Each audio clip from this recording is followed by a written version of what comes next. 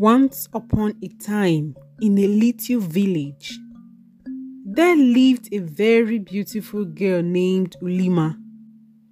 She was the most beautiful girl in the village, and all the maidens envied her. Halima was very respectful, and she was her parents' pride. Her parents treated her like a princess, as she was their only child. Although Halima was adopted, her parents never maltreated her, and she never gave them any reason to do so. Because of Halima's uncommon beauty, all the young men in the village admired her and wished to marry her. Rumor even had it that she had captured the heart of the young prince. One of the men in the village named Okade, who was a hunter, asked for Halima's hand in marriage. But Halima turned him down because of how he had been seen with several women. Okade couldn't cope with the rejection, and so he made a bet with his friends that he was going to teach her a lesson. One day, when Halima's parents were going to the farm, she asked to follow them, but her parents refused and insisted that a beautiful girl like her ought to be treated like a princess and not to stress herself in the farm.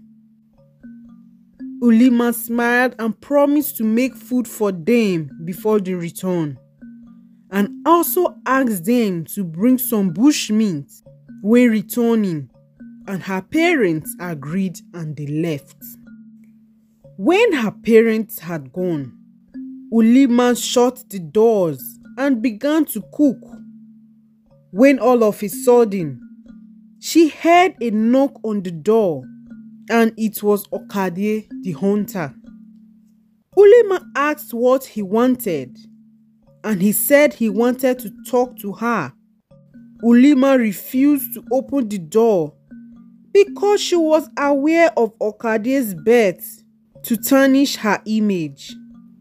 When Okade realized that Halima was not going to open the door, he asked her for some water.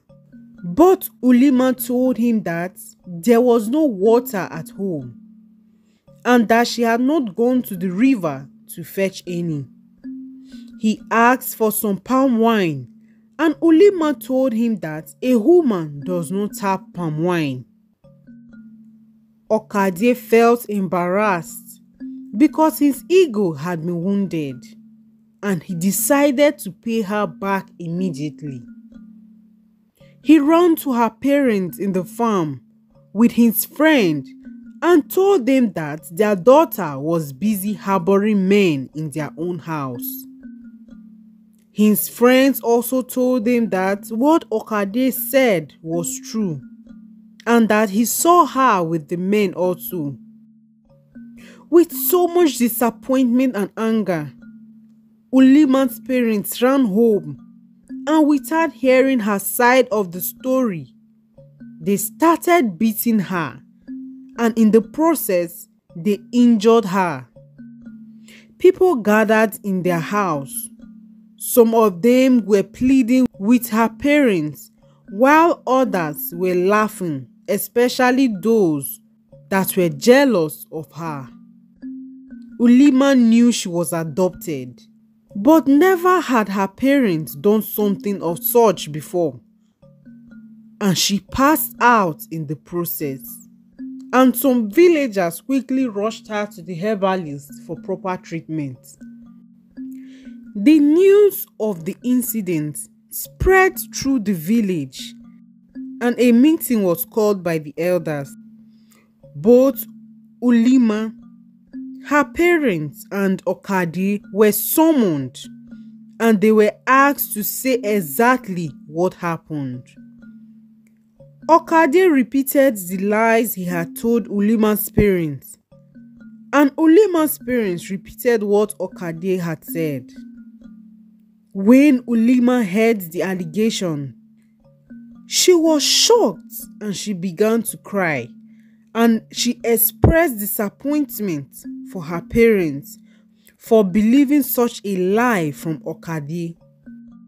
The elders said that the only way to know who was telling the truth was that they will each have to swear.